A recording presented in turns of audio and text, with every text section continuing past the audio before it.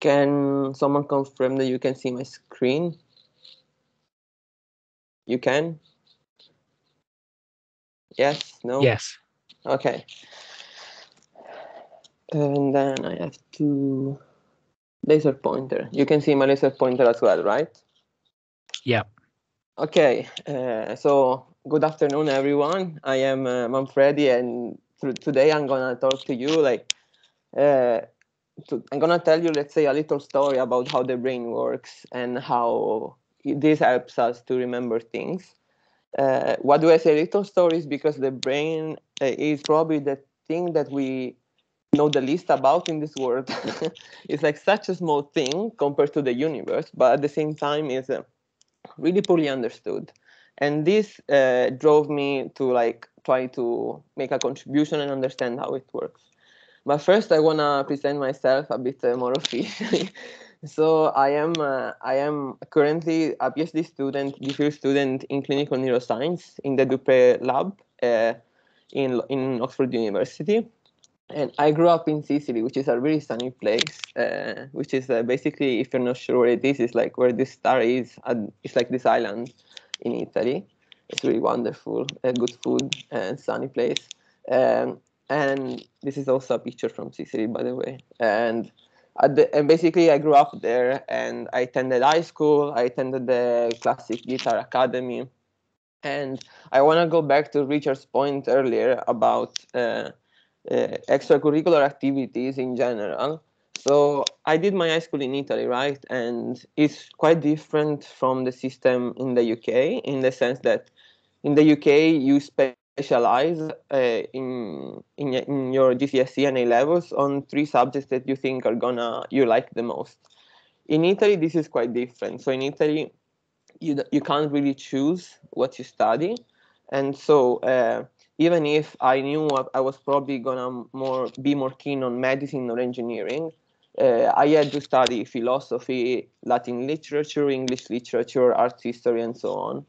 But nevertheless, I think those subjects really help shape me how the way I think, and this goes back to the extracurriculum point of view. Like if you can use or like extracurricular activities to enrich yourself as a person, this will just help you in your future career. And the reason why is coming up. So I studied maths a lot, and my favorite subject was though philosophy.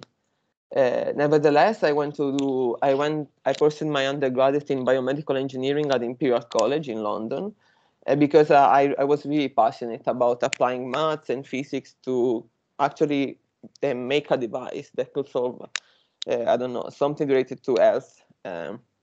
During my time at Imperial, I discovered the field of neuroscience, and this made me go back to my high school years where I said, "Oh, neuroscience is really close to philosophy."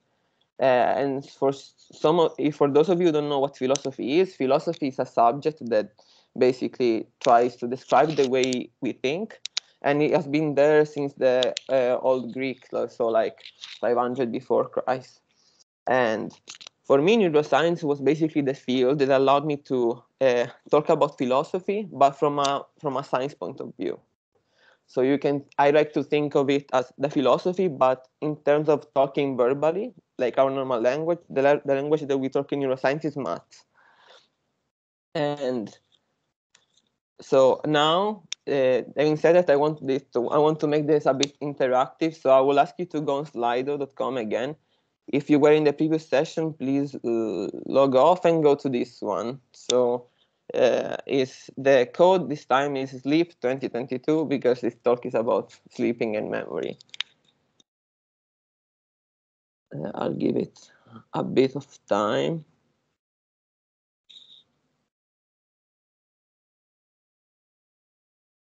Okay. Can everyone see this? I guess. Okay, just the first question is, what do you think is the function of the brain? Why do you think we have a brain? Does it allow us to do, and so on? So yeah, memory is cool. Control, CNS. The person who wrote CNS probably knows it quite well. CNS stands for central nervous system. Um, Making living things move. That's true. Survive. I really like this. Survive emotion. Control the body. Neurons. Oh, we're getting really cool things. I am happy about it. Hold memory. That's cool. uh, Yeah, I really like survive because this is what I'm gonna talk about later. Reflexes, uh, yeah, super cool. I'm really happy. You look really engaging. Okay, so let's pause for a bit and then we go to the next question. Okay, ready? Okay, now I'm asking. Some of you wrote memory, but I'm asking you, what do you think memory is useful for? Apart from the tests that you have in school, but remember future events, survival again. I'm really happy about this word today. Growing as a person, that's fair.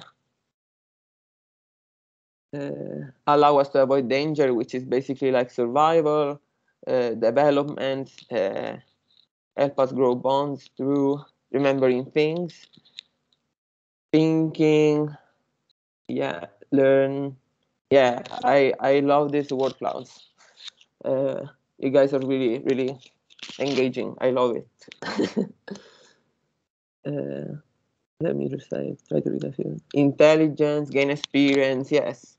Super, that's perfect. So now we're gonna move on to the last question, okay? Ready? Okay, now this is the last topic, like in terms of the talk I'm gonna go through, and is sleep. What do you think sleep is useful for? Rest, reset is a cool word.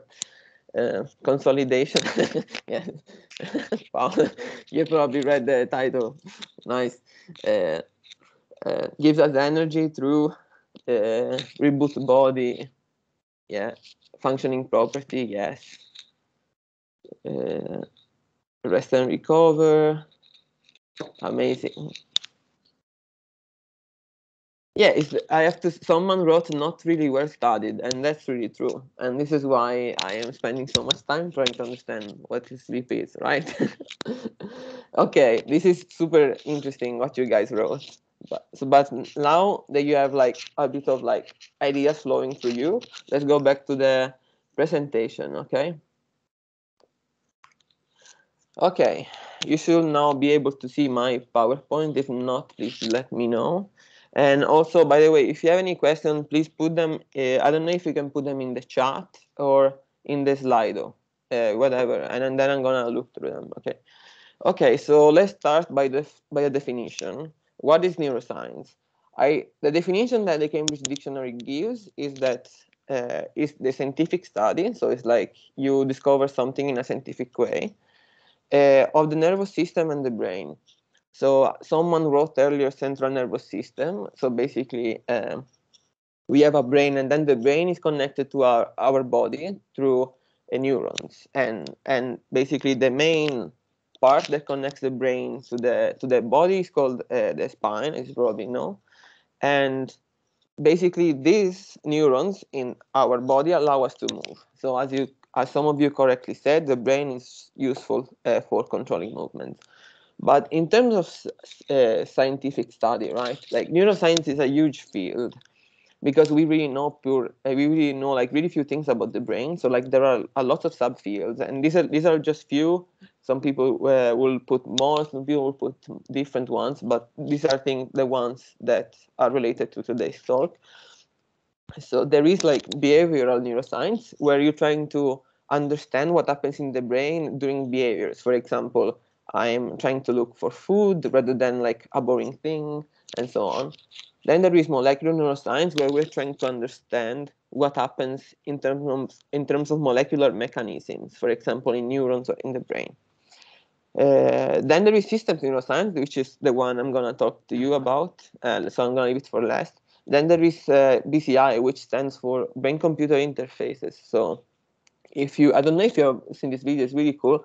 It's like a neural link. They implanted some electrodes in this monkey, and basically with this electrode in the head, the monkey was able to play Pong in a computer. So you use your brain to control a computer. This is the field of brain-computer interfaces.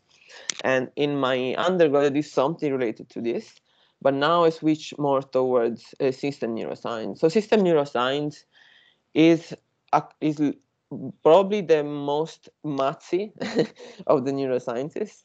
And what I put here is called a network. So each one of these dots is like, let's say, could be a neuron, and we are trying to understand in terms of maths how these guys are connected, and now this can explain then behavior. Okay. So let's start from the baseline. Okay, let's try to understand how the brain works first. I find it a really good analogy for this is to compare the brain to a computer. Okay, so the brain processes stimuli, so something that happens outside in the outside world, and then the brain understands what's going on, and then it gives you an answer. And you can think of this as, for example, if you try to open a software in your computer, and then the computer will respond by actually opening it, right? You tell the computer, open my emails, and then the computer does it, right? Second, computers are made by tons of microchips, and basically each microchip allows the computer to be powerful in terms of like what it can do. Brains are instead made by billions of neurons, which are these guys here. So microchips and neurons, we call them the fundamental units, right, of neurons for the brain and microchips for computer. And finally, it's really important to remember that the brain is a really complex system. So you can split it, if you want, in different compartments, and each compartment has a role. And in the same way, you can think of it as, for example, the computers have a keyboard, a monitor, a mouse, the CPU itself, and so on. Okay, I hope this gives you like a good base to understand what the brain is, and especially what neurons are. Remember, neurons are the basic for the brain to function. Okay. So I talked about brain compartments, but I wanted to give you an explanation of what this is. So this is a diagram of a human brain. And for example, in the blue, you have the somatosensory. What does it mean? That in this part of your brain, you basically understand the sensation of touch. In the red one, in the red part of the brain, you understand what you're seeing, visual. In the green one, you understand what you hear. So probably you're trying to understand my voice, and so on. And this is like for anything, like olfactory, motor. Then there is also planning for motor, like it's huge. But today I'm gonna talk about one of the most interesting, at least for me, region in the brain, which is called the hippocampus. So, and I'm gonna talk about mainly mice hippocampus because they are really well studied, and this is what the main research is focused on. So this is the brain of a mouse, and it's this one here, and the hippocampus is this basically these black lines here. It's a really small area, but it has like critical roles. Okay. So to recap, brain as compartments that do specific things, and one of the specific things is called the hippocampus, and this is what I work on. The hippocampus plays a huge role in memory, and I asked you earlier what is memory useful for, and some of you said survive, and I really like this because basically what memory allows us to do is to remember something, and basically then when this something similar happens again in life, we can choose what to do based on what happened in the past. And it can be as easy, for example, as I go to a pizza place and I ordered this pizza last week and I didn't like it, so next week I'm gonna order a new one. But if you look in terms of survival and evolution, lots of animals, for example, had to be really remember really well, for example, how their predators like sound like, so that they could survive, right? And why is the hippocampus important? Is because the hippocampus, as you can think of it as the GPS of your memories. Inside this brain part, there is like a map of the outside world. And when you are in somewhere that you have been, the hippocampus will tell you, oh, you have been in this place, okay? So now I'm gonna try to give you an example of this. So let's try that. Let's say that you want to go to buy Nutella at the supermarket, right? And there are a few steps to reach the Nutella compartment. So first you enter the supermarket, which is step 1. This is like a mouse schematic, but let's say that mice can go to the supermarkets and buy Nutella. Then you have to turn left in step number 2. In step number 3, you pass by the vegetable stand. Step number 4, you reach the corridor. And step number 5, you find the Nutella, finally, okay? It's like a sequence of instructions. But let's now talk about what happens during sleep, right? I went to buy the Nutella. Straight afterwards, I go to sleep, okay? What happens during sleep is that you remember what you have just done. So what do I mean by that? Let's say that when you enter the supermarket to find the Nutella, you had like a camera, right? And then you go around and until you reach the Nutella. What happens during sleep is that you're basically kind of rewatching this video you made. And if you think of it that basically you're watching it all over again, at some point you're gonna remember really well how to get to the Nutella, right? In the supermarket. So we call this replay. It's like if you replay a video you took and you want to memorize steps. And as I said before, like if you play it all over again, this will at some point, it's like you will remember it. This will create memory, right? And let's now I want to explain in really simple terms how the neurons in the hippocampus are related to a task, right? We talked about behavior, and our behavior is finding the Nutella in these 5 steps, right? So let's assume that now our mouse is moving around, right? And it takes him 5 seconds to find the Nutella from the entrance to the stand of the Nutella. So where the animal enters the supermarket, the cell number 1 activates. What does it mean? It means that when this neuron is activating, this is telling our brain, oh, you just entered the supermarket. You're at step number 1. Okay? 5 seconds after, the animal reaches its goal. And in that place, the neuron number 5, let's say, will activate. And again, following the same principle as before, this is telling the brain that we have reached our goal, the Nutella or sugar or pizza, whatever you want to imagine as a reward, okay? Again, we had whenever we are in space, so like for example, step 1, step 2, there's gonna be one neuron or like really few that will tell us where we are, okay? But let's check now sleep. We have seen that during sleep you kind of replay this video of the steps that you've seen that you have done to reach your goal. And so let's take our 2 cells again, right? Since these cells were telling you where you were during your explorations, your supermarket directions, they will also activate when you think about these things, okay? When you sleep then. The thing is, if you remember earlier, we said it took 5 seconds for the animal to reach step 1 to step 5. Whereas here, this is really important. In sleep, it only takes the animal 50 milliseconds on average to think all the steps within step number 1 and step number 5. This is huge. You took like something that took 5 seconds of your life, and in your brain, this can be replayed in 50 milliseconds, super quick. And this, you can think of it, for example, going back to the video example that I said, oh, you're in the supermarket, you go around taking a video, and when you go home, you rewatch it, right?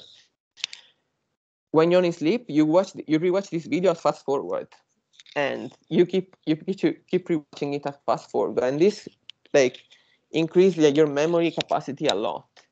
And there is a study here that I don't know if you want to read it, but it's really interesting.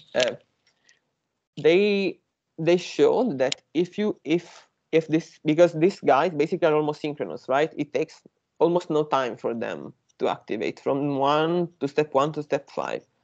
If you basically somehow prevent these neurons to be synchronous, then you cannot remember anything.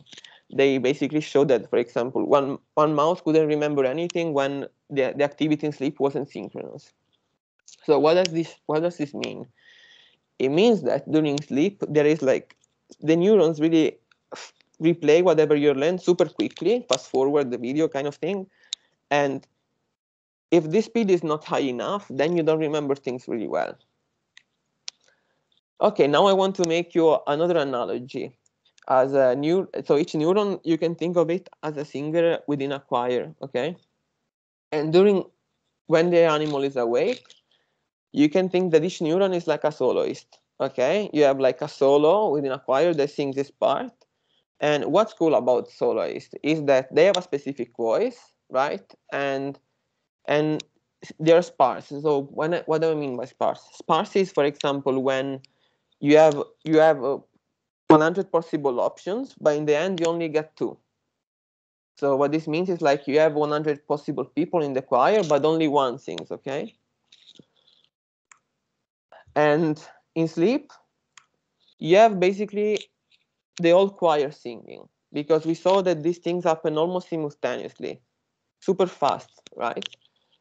So what's cool about being in a choir or listening to a choir is that when you hear a choir, first of all, it's just gonna be much louder. It's like hundreds of people singing at the same time, right? And also, it's gonna be a much richer sound. Like there's gonna be people who have like higher pitches, lower pitches. People are gonna do harmony and so on. So the main difference between being awake and sleep, as far as memory is concerned, is that when you're awake, you have basically specific things happening, like position 1, position 2, position 3. Whereas in sleep, you have like the overall thing, like position 1 to position 5 is just one unique thing, which is like a unique memory. And what happens during sleep, again, I want to reiterate, is you keep repeating this pattern all over again, and after you sleep, basically you will remember this sequence of steps really well. Now, don't take this slide really seriously, like as in it's really serious, but it's super confusing because this is actually real recordings that we do in my lab. I wanted to show you what we do, like something that I see every day, but I guess it will be confusing. But maybe some of you will be interested in to see what studying neuroscience means in practice. So here on the left, we have the animal being awake, and on the right, we have the animal sleeping, okay? And each of these row, so don't worry about this part, okay? Each of these row is gonna be one neuron, okay? Like neuron is, for example, like a singer in the choir. And every time you see one of these tick, it means that the neuron was active over time. So the horizontal thing here is as time passes, okay? And if you check here, for example, the awake, like usually you only have really few or like single ones activated. For example, you take this snapshot in time, you're only gonna see like 2 or 3 active. You take this snapshot in time, and you're gonna have 1, 2 maximum, right? Again, this is related to the fact that we saw earlier that during awake, you can think of neurons being like soloists in a choir.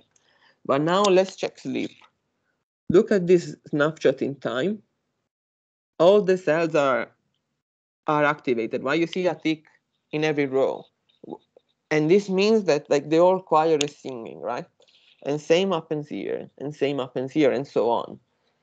So what this is saying is that it's basically telling the animal, remember what you just did, because you're gonna need it at some point later. And with this, I want to come to a summary of my presentation. I hope it wasn't too complicated. I try to keep it as simple as possible. So let's do the summary first. First, it's a really crucial point to know that the brain is a complex system. We really know a few things about it. And since it's so complex, different parts of it perform different things. And in particular, the hippocampus allow us to hold a map, like a GPS, of the environment around us, which has to do with memories. For example, if I am here in my office now, my hippocampus will tell me, oh, you know this place, this is your office, okay? And then we saw that during sleep, the hippocampus kind of replace in a fast forward way what you learned just before sleeping, okay? And towards the end, we saw that when you're awake, the hippocampus neurons activate in a sparse manner, right? Like just few at the same time. Whereas during sleep, you have all of them activated together. So it's like the choir singing all together, really loud, really rich harmonies, and so on. And this has been shown that promotes consolidation of memory in the animals. And with this, my presentation comes to an end. I have to thank a few people, especially my supervisor David and all the members of the lab, and the MRC for sponsoring my project. I also have to thank Richard and the Trinity College for giving me the chance to present this to you. It's my first presentation in Oxford, so it's quite cool. And I really want to give a big thank to the members of the MCR of Trinity College. So for those of you who don't know, the MCR is basically my common room as a PhD student. And the members are just amazing people. And because one of the most important things that you learn during your studies is that sometimes the work is hard, right? You have to study a lot, so you're gonna be really tired. But there is nothing best than like go to your friends, my friends in the MCR, and just have I don't know, and just laugh and talk about something. So whatever you do in your life, remember that it's really important to have like good friends around you, because they will support you through the good and through the bad things that will come in your university and future. And with this, I'm gonna take questions. And yes, let's see. I'm gonna try to open Slido. Okay, there are a few questions. Thanks for asking. Okay, maybe I'll do something. I'll stop sharing and I'll read the questions. Okay. Okay, someone is saying, do we replay most of our memory in sleep? This is a super interesting question, because this is what my actual project is in the specific. So every time you saw one of these like choir singing all together, most of the time this is replaying everything we just done. Other times not. So it's like we know for sure that around 40% of these guys is replaying what we have just learned. At the same time, we know that if those like choir singing is prevented by some techniques, then the animal doesn't remember things well afterwards. This is a really cool question. Then, do you know what happens inside the brain causing to wake up in the middle of the night suddenly? I don't know. This is probably like it's a really complex experience. What I probably guess is has to do with what you're dreaming. So dreaming is another huge field in neuroscience, and maybe if there is something which is impacting you a lot, for example, a really like traumatic dream or like really intense dream, then you kind of wake up, I guess. But I don't know if this has to do. Probably I don't think this has to do with memory and replay, as far as I'm concerned. Why do we sometimes alter our memories when asleep? I'm not sure what this means. Probably I'm gonna assume you mean that they change, maybe, uh, and like we don't remember things well. So this is a hard question, because uh, passage of time plays a huge role. As you probably know, if you study something yesterday for today's test, you really remember it well. If you study something last year for like last year's test, it's something else. You probably won't remember it. And so there is this huge passing of time which plays a role. And then at the same time, the way the neurons encode. So the way it's like, okay, let's go back to the example of the singers in the choir. Uh, each neuron is a singer, right? Neurons are super cool because as if the singer during its performance changes its voice. It starts sounding like a different person. So this also plays a role in affecting our memories. Okay, another question. Does this have any correlation to lucid dreaming? Uh, I don't think so, because when it comes especially to humans, dreaming is a much more complex pattern than this. And then there are really ugly cognitive things, which I think are not really explored yet. Uh, does this relate to sleepwalking? I don't think so either, because basically sleepwalking is also a consequence of highly cognitive functions that basically allow your body to uh, keep on dreaming. So yeah, your brain is like kind of in the state, but at the same time it targets your motor part in your brain and tells it to work. But this has nothing to do with the memories themselves. Okay, there are lots of questions. I'm gonna randomly pick some. How can the research that you just presented be used in real life? For example, with the development of technology that we could use to record memories to be watched later. Okay, this is an interesting question. So I'm going to rephrase it. Basically, the question is, okay, now you know that you can, during sleep, the animal is like replaying all these things. But what do we do about it? So the applications are multiple.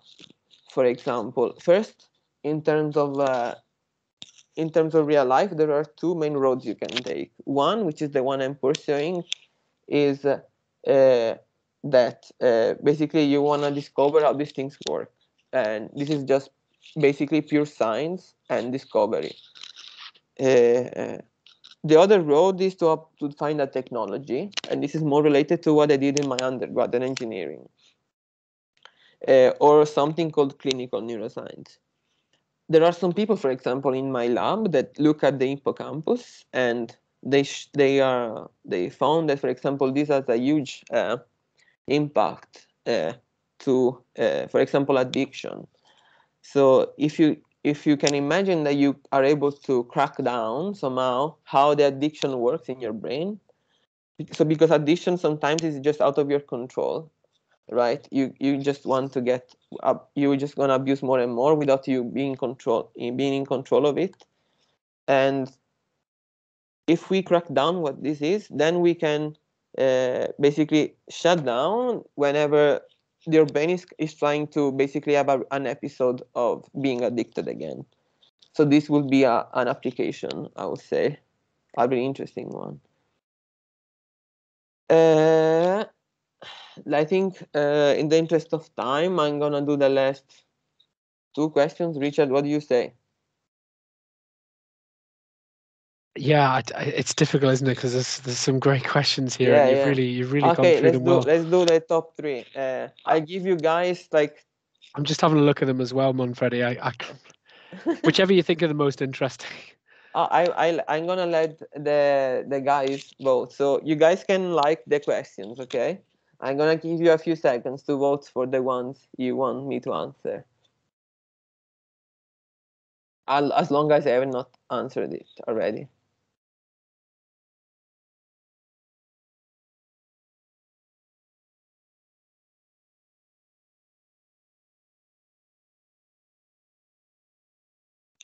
Okay, let's stop this.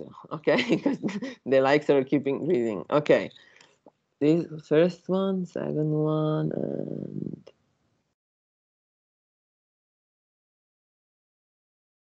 okay, perfect. I have my three.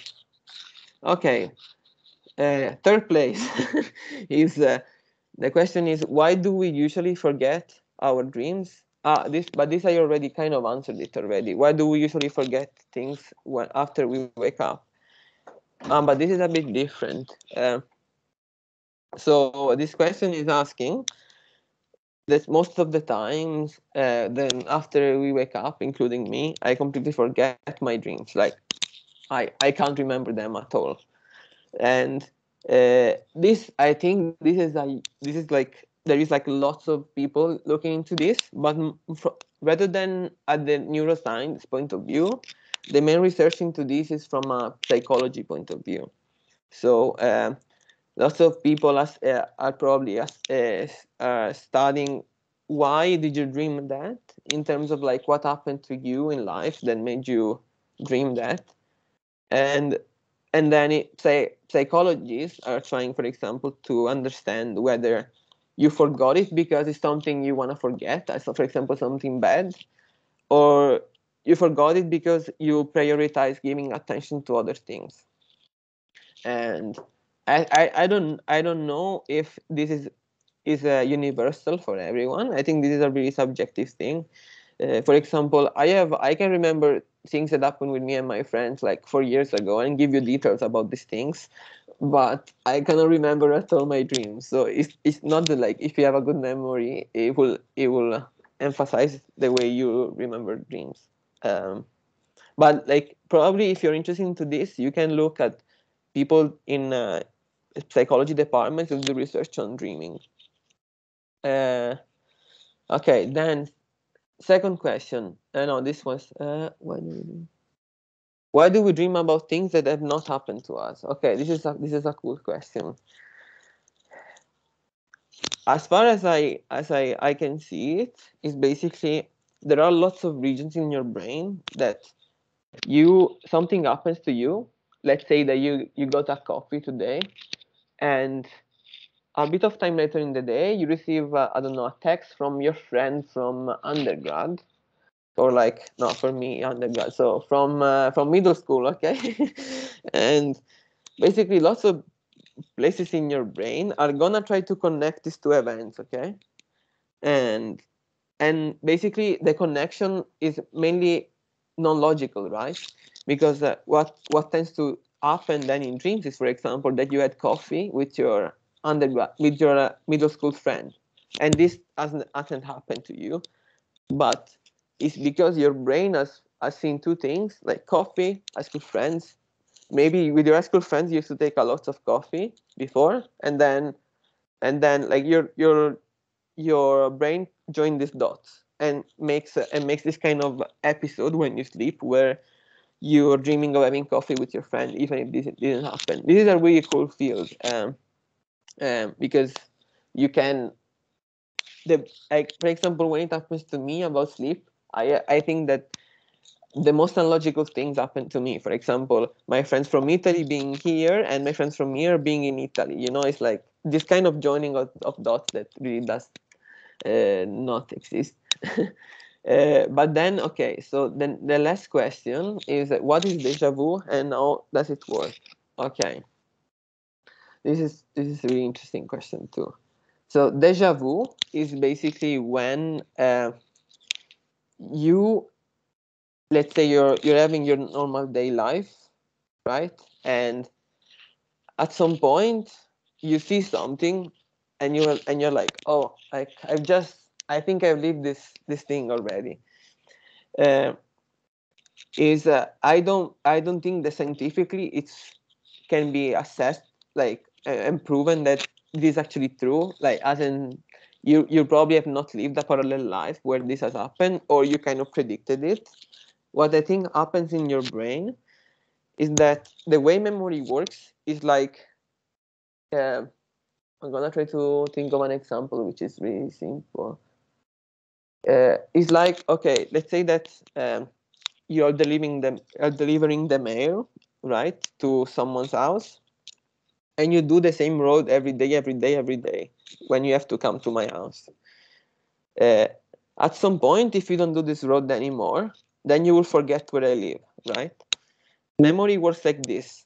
You trying to send a message across neuron, and the more this information, the more these letters travel the same road, then the better you will remember it. And I think when you have a deja vu, what happens is that you probably see a person and leave something like, for example, an experience that can be, for example, a movie or like coffee or pizza, whatever. And so basically what happens in this kind of roads that deliver the mail, I said, is you kind of relive the same thing. For example, you're driving and you say, oh, I think I've been in this road, but you probably have not. And this is happening in the brain. So it's telling you, oh, I've already lived this thing. But I think scientifically, what I can tell you is probably that you have been in a similar situation with maybe the similar context, so like people and everything. And then your brain is good at telling you, oh, like you have been in a similar situation before. But it's really, I have to be like, sometimes it's really cool when you actually feel like, oh, like I actually thought that this, like I had a huge deja vu. It happens to me a few times. It's cool. But I scientifically, unfortunately, I don't think this is proven or can be proven. And yeah, with this, my presentation comes to an end. It was I had lots of fun, especially with the questions.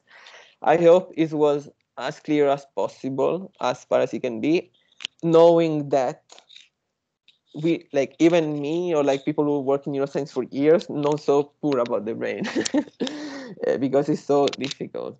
So I hope you're gonna go home with some ideas about, oh wow, like the brain is really cool and we really know nothing about it. and take home message: if you have a test tomorrow, sleep well because you're gonna remember the things you study well. Manfredi, thank you so much, very much. Thank you so much, rather, for that. Absolutely No, my fascinating. pleasure. There are a couple of questions that have just popped in very late to Slido, so maybe Okay. if you wouldn't mind taking a couple of moments just to reply to those textually after the call, if that's okay. There's one that's come in, says, please answer this, it's late. But yeah, if you can, just a couple of lines of response, that would be brilliant. But thank you so much for some great questions from students.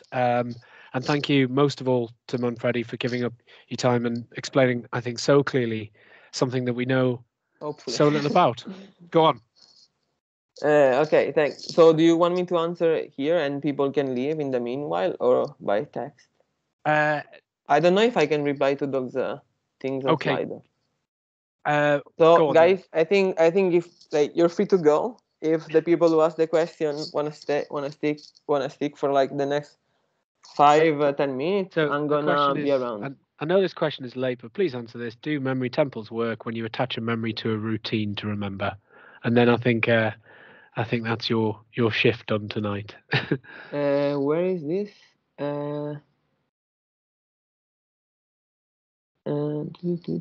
It's right at the bottom there. I know this question is late.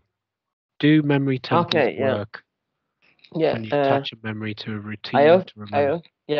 Good question. I also quickly saw that someone said there was not maths. There was not maths, but if you, at the beginning, if you remember, I said that maths is the language that neuroscientists use to talk about the brain. Okay, it's like, for example, I talk English to you guys, but we use maths between neuroscientists. Okay, then this question. I know this question is late, but please answer this. Okay, sure.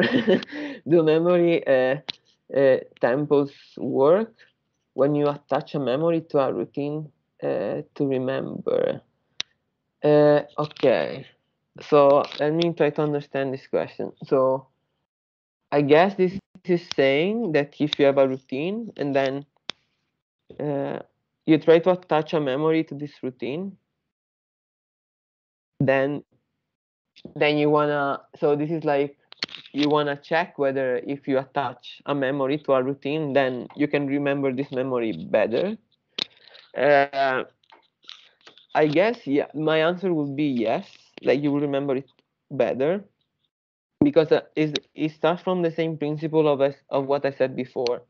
The way memory works at the molecular level, let's say, is that you're delivering the mail, and for example, the mail can be your routine, right? Let's say your routine is, I wake up at 8, I'm quite lazy, and between 8 and 9, I do my breakfast, shower, and I get ready, okay? And in your Royal Mail track, you're basically delivering this information.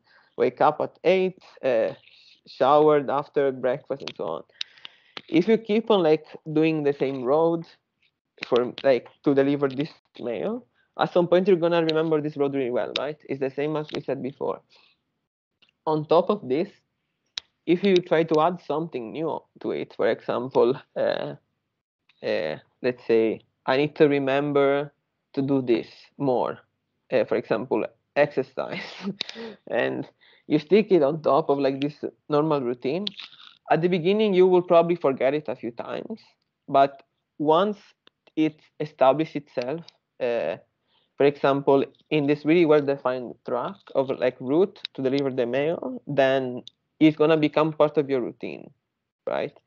So I think this tempos idea work, but not because it's like a technique that you can add something and then you will remember it better. For example, if you have a test and you say, oh, maybe if I link my subject test to this, I will remember it better. It's more about trying to replay it all over again and make it a routine. So I think it's the routine itself is what is important for remembering things. And yeah, someone is asking Taylor Swift opinion. I'm I am more of a classic rock person personally, so I don't really like Taylor Swift. I should also point out, Manfredi, the number of thanks as well. And it's beyond the call of duty, isn't it, to talk about Taylor Swift? But yeah, I'm pleased you did respond to that. Hopefully that satisfied the person who asked that question. Yeah. Manfredi, I'm going to call time there because you've given us lots of your time. Thank you so much. No worries, it was my pleasure. Thanks everyone for coming. It was really thank you, cool students, for joining us. Bye bye, everyone. Cheerio. Bye. Goodbye. Ciao.